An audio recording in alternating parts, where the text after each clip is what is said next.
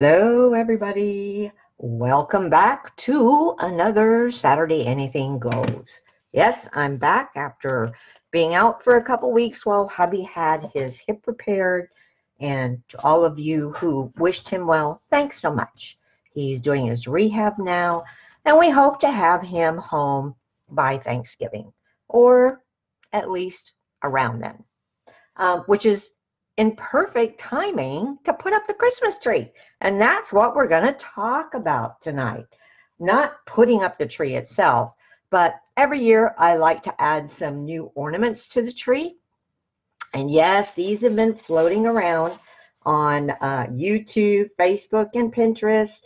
So I happen to have the Mini Curvy Keepsake dies and thought, well, heck, that looks pretty cool. I think I'll give it a try. And it didn't take me any time at all to make this cute little elf ornament. And inside, some lovely chocolates, hazelnut chocolates. And they fit perfectly inside. And I want to show you a little trick. You'll notice that I have a sentiment tied on with some of our bells. And you might think, well, heck, every time if I want to get in and get the chocolate, I'm going to have to untie all that. No, I only tied it to one side. So you open the other side and bingo, Bob's your uncle. There's your sweetie. So easy breezy. That was a nice tip from a YouTuber, and I didn't write down her name, darn it, but I'll try and find it and list it under the description when we're done. All right, so this is the elf one. I thought we would go ahead and make Santa, because you got to have Santa, right? Hello, Jean. Thanks for joining. So let me bring in my project box here. The nice thing about the Mini Curvy Keepsake dice, boy, that's a mouthful, is you can get 2 of these cute boxes from one 8.5 by 11 sheet of paper. Just cut it at 5.5. And it's a tight fit, but it does fit. So let me bring them out and set that aside for now. And I'll show you what I mean. Put it this way so you can see it better. So this is what the dies look like. You get a lot. This is the frame for your box.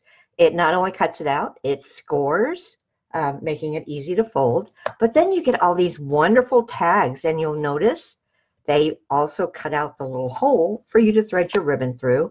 And there's also some little fir branches. So you can do a lot with these. We are going to use obviously the main frame. For the belt buckle, I actually used one of the snowflake dies, and then we'll use this die to cut out our sentiment. And I also wanted to cut out some foil paper to go with it, just as kind of an extra little added sparkle. So let's get to it. Hello, Roz.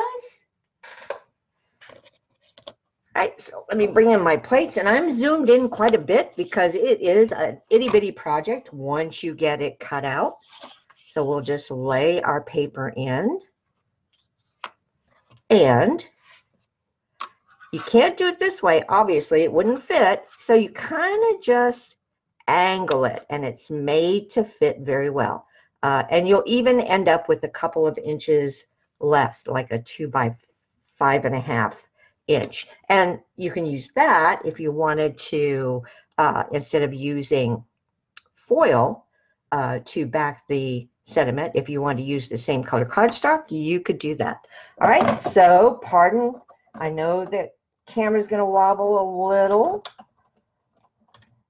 and it cuts like a breeze. So you only need to pass it through your die cutting machine once. And see what I mean? It cuts like a breeze. Even these little bitty pieces pop right out. You don't have to bring out your die brush or anything. All right. So we'll put that aside until we need it for cutting out our sentiment. And let me show you how quick and easy this goes together. It's such a cute, cute project, and it doesn't take any time at all. So here's where I told you that it also scored for you. So at each of the bottoms of the pieces that flip up, it is scored.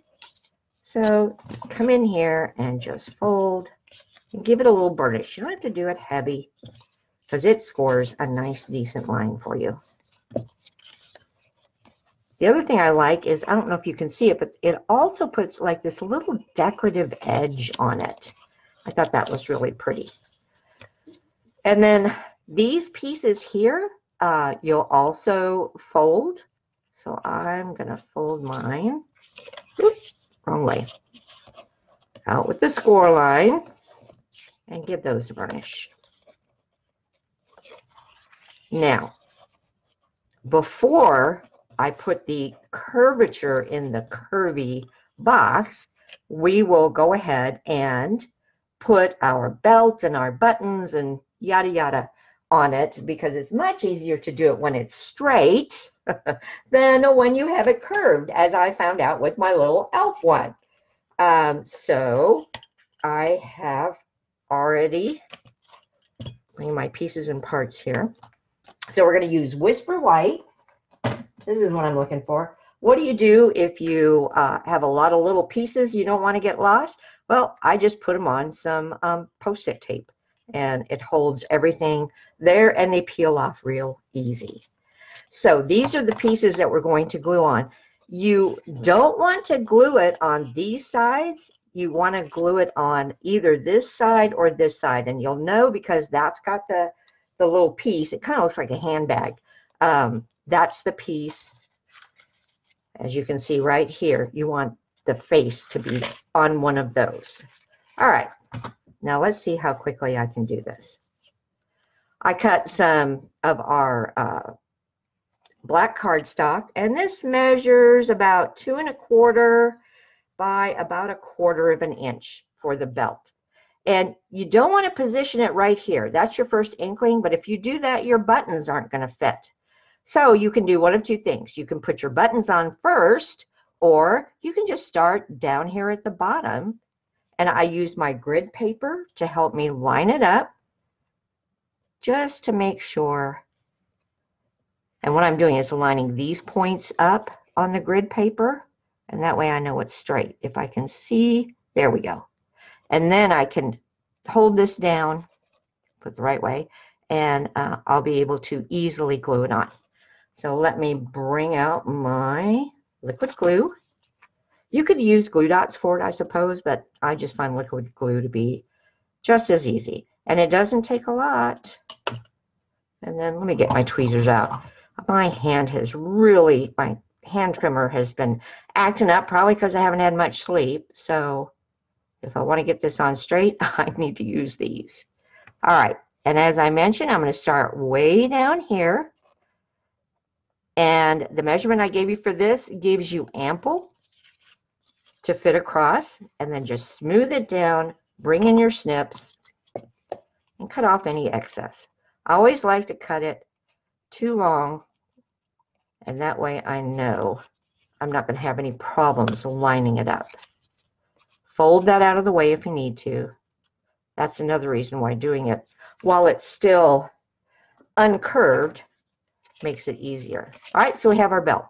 Now for the belt buckle, and on the little elf, let me bring him back in, the elf, I did just do a square or a rectangle of the silver foil. I decided I was going to try, because I saw another person use it.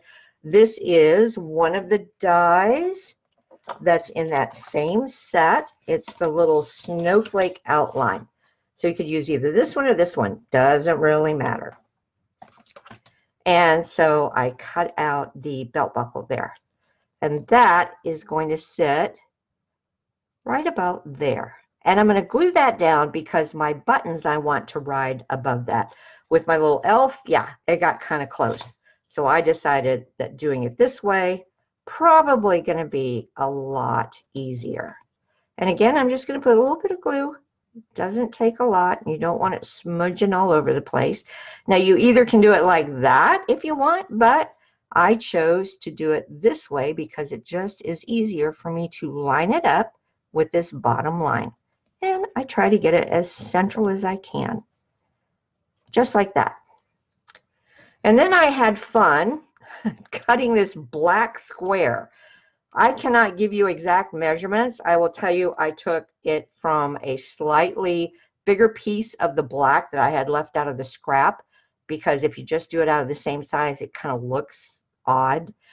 So I just kind of held it up and figured out how much I wanted to cut. But let me see if I can give you a measurement.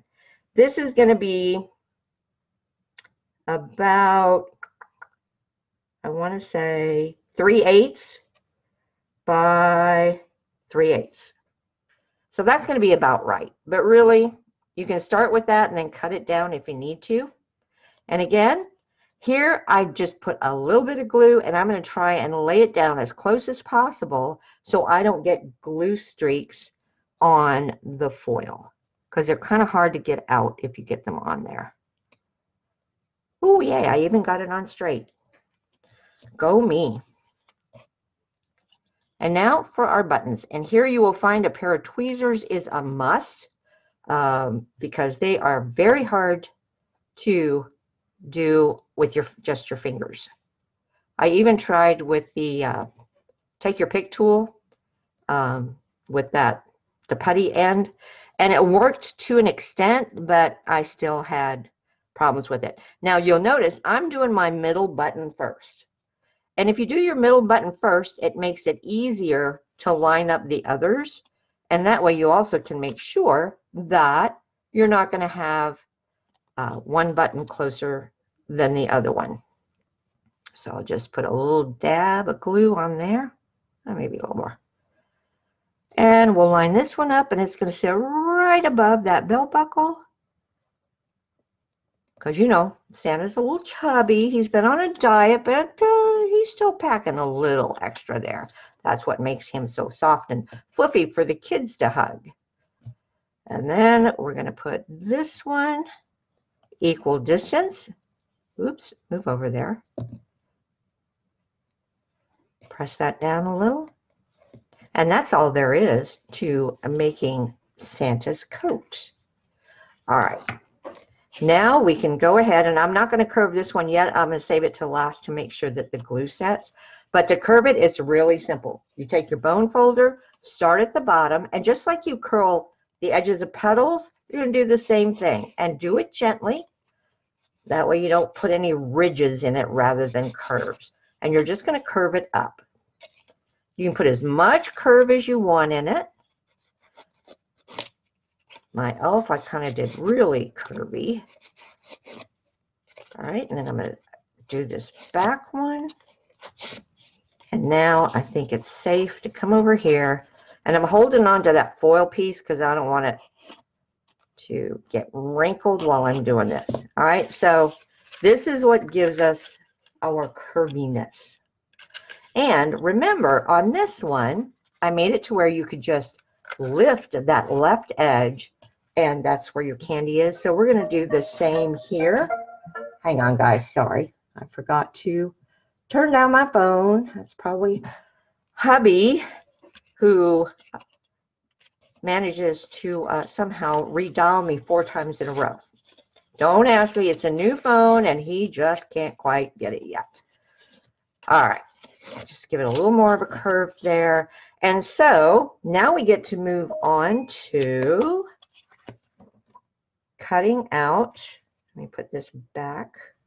I never can get this thing back the way I had it.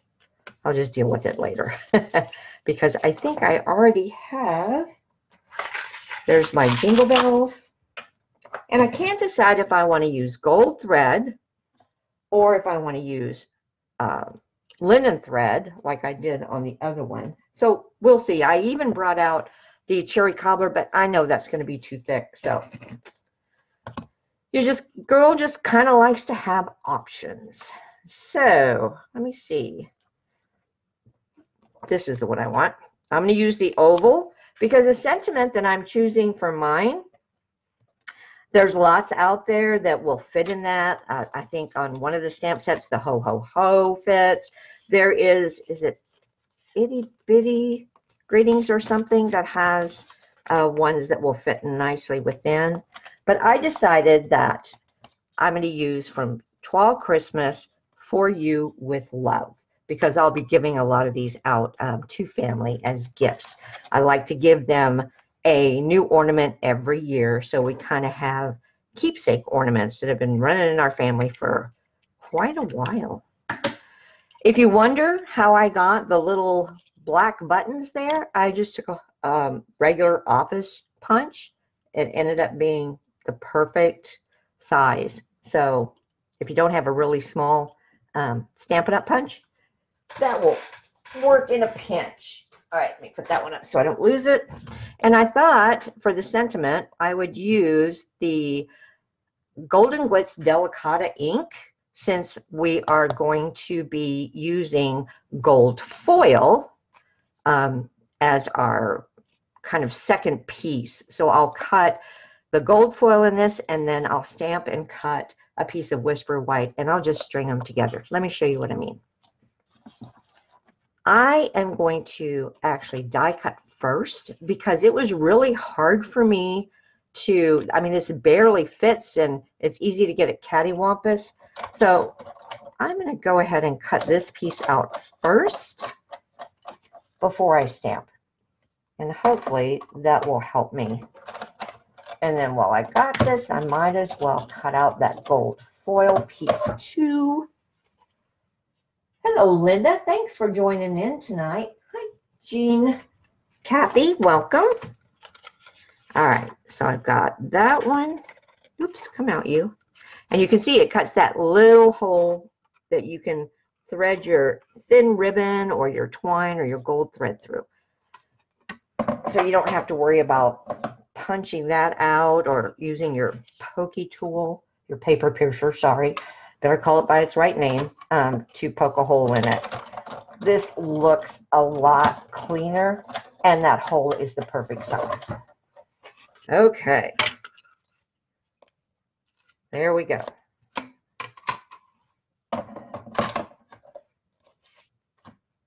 And we'll just put that aside. Now, there's my gold one. Let's see if Linda can get this lined up. First of all, I want to see, yep, that's going to be dark enough. Just make sure I load that up with ink.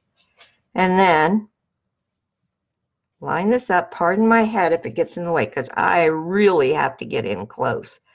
And I know it's going to run into my 4 a little bit, but I'm not worried about it.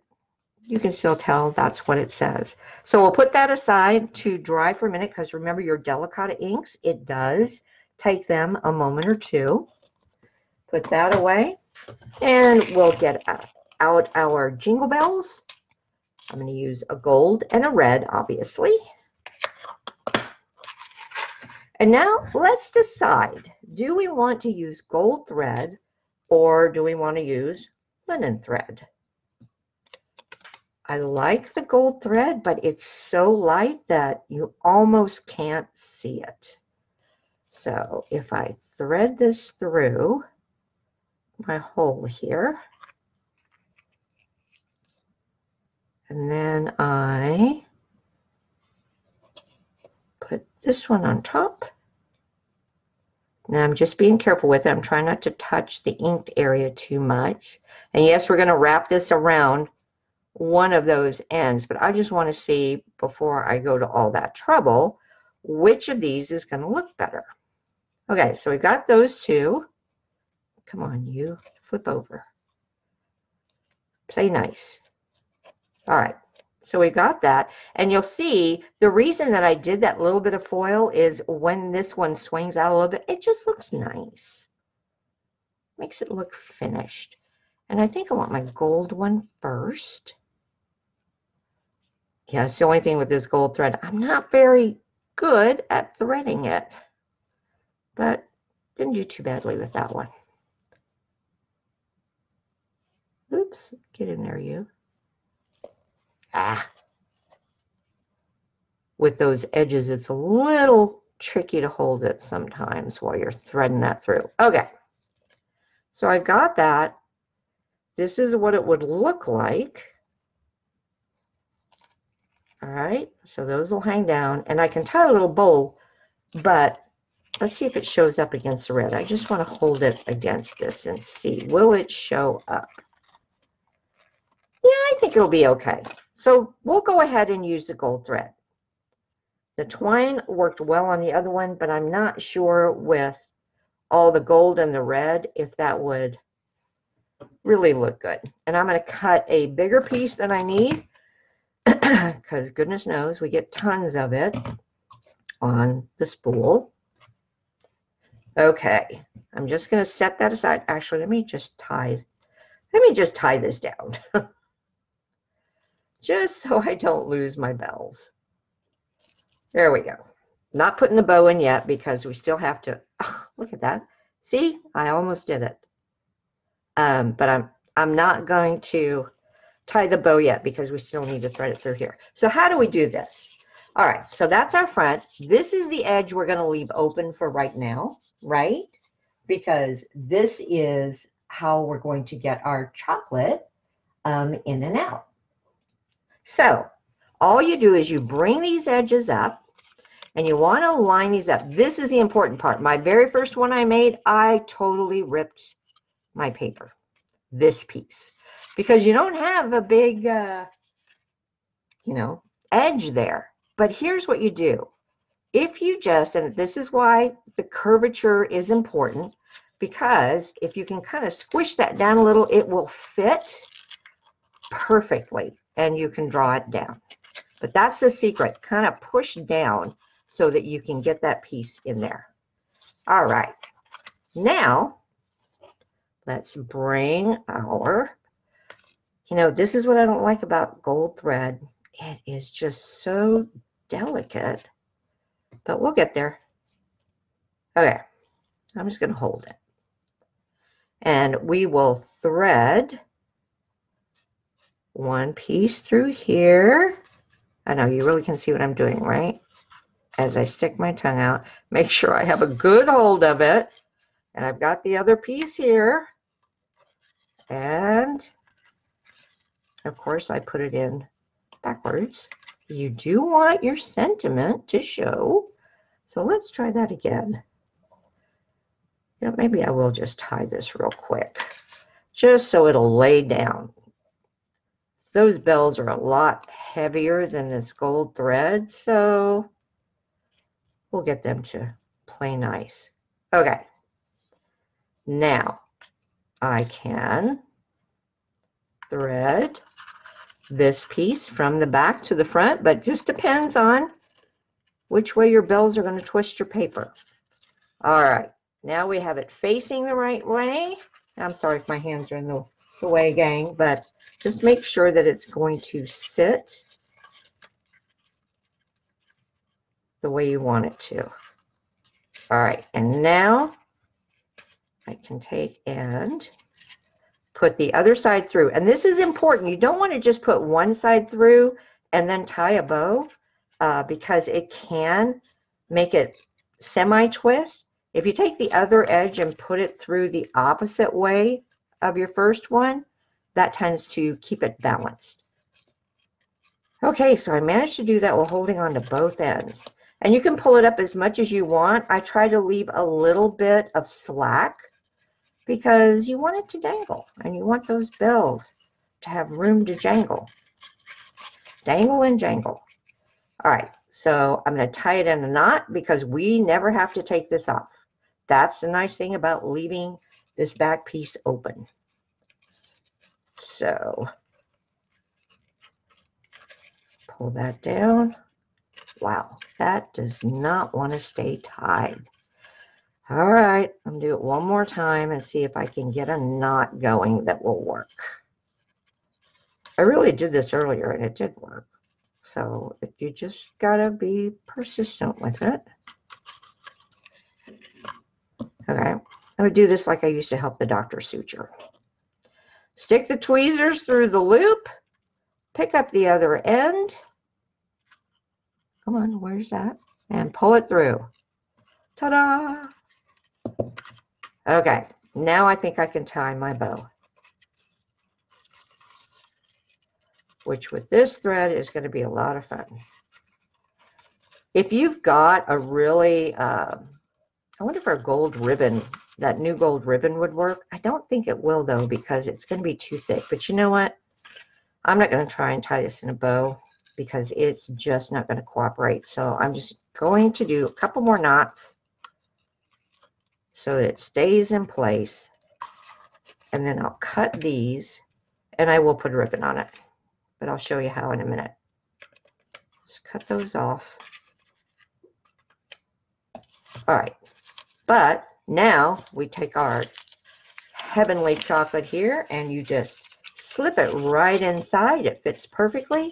Bring this one up and remember, kind of hold this down, press it down. It has that give in it to where you can pull this all the way to the edge. And that's also why you want your, to leave room so this dangles so that you can kind of tuck it right under there.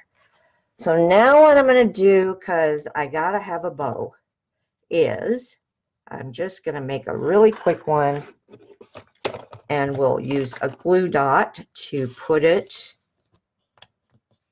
at the top of where that sits. Oops. So just make a quick bow. If this was a little bit thinner, I could have just used it instead of the gold cord, which is now going to be everywhere. And I'm just going to do a little bitty bow. Don't need much. Thank goodness for my bow maker. Okay. Do that nice and tight. Just a little bitty bow. Don't even want long tails on it. Just a little bitty one. And then let's decide. I think I want to put it, remember, we want to leave that part open. So I'm going to pull this dangle down just a little, and I'm just going to slip it right there so that that can still close. So where are my glue dots? I'll just put one right on the knot there. Pull this down just a little bit and stick it right there. And that way I still have room for this to close. And look at that. Isn't that not cute? I like the little gold bow. That worked nicely.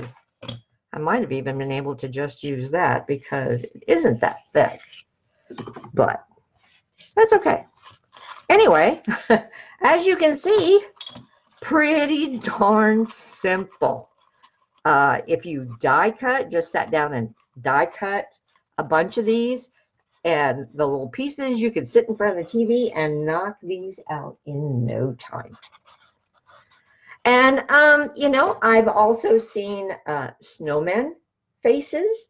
I've seen reindeer antlers to make it look like a deer with a red nose. Pull out your stamps, all your holiday stamps, and just see if you have something that you could use to make a character. Oh, and I saw penguin too. Oh my gosh, the penguin was so cute. But I didn't have a tiny, she used, I think, a very tiny little flower punch for the feet. Yeah, I didn't have anything that small.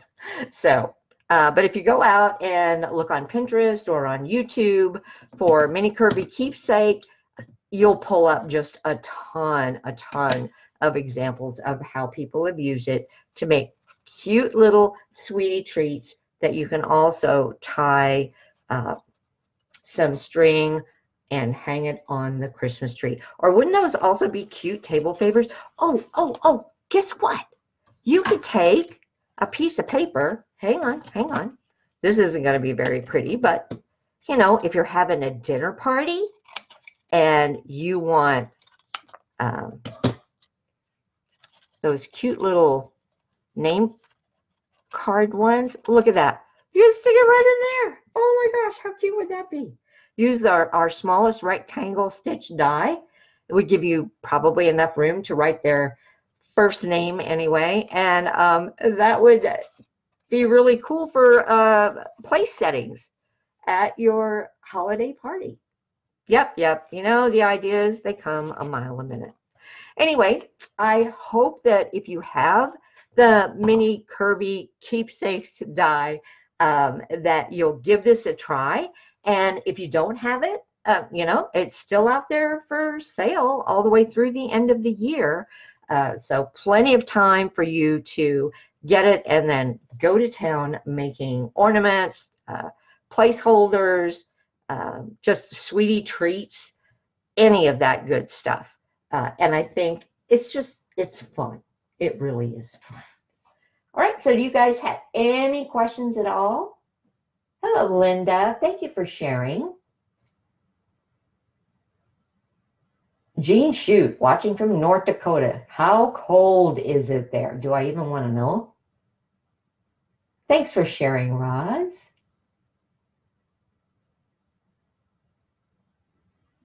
Well, I'm so happy that you all joined me tonight. And I think things have finally settled down to where I'll get back in the saddle with doing these every Saturday night. So I will let you get back to your regularly scheduled Saturday evening. And I hope you have a blessed day tomorrow. Bye, y'all.